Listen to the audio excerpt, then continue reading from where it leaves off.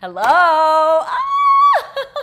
Hi, buddy. This is the first time Kate has seen her dog in more than a year. Baby. The last time the Shelton family saw Teddy, he was this small. The curious pup somehow escaped. He stole our hearts immediately, and when we lost him, it was a lot of tears in the house from everyone. The family of four scoured the area. Street teams going door to door, posting hundreds of flyers. If you can imagine, you're losing a family member. It's devastating. 14 months passed. Eventually, we reached the conclusion that he wasn't coming home. But then this week, two worlds collided.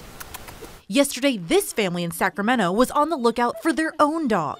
Somehow got out of his harness, which he's never done before. So they hit the streets looking for their dog named Chance. On my left, I see this dog, and I grab onto him, and he starts kissing me, and I look down. I'm like, this is not my dog. It wasn't her dog, but it was one that looked just like hers. From far away, identical. Turns out she found Teddy, 20 miles and 14 months away from home. I have to take this dog to the shelter. I have to bring him there. And then on her way to the shelter at a gas station, she spots her own dog, Chance.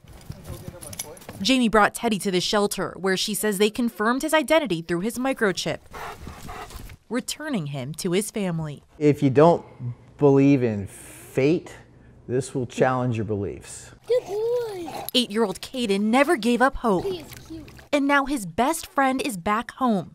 So what? Thanks to a stranger. I'm so honored that I get to be the person that got to do that for this family. She's now going to be a special family friend. To the rest of the people out there, if you find a dog on the street, so many dogs are chipped these days. Take that dog to a shelter.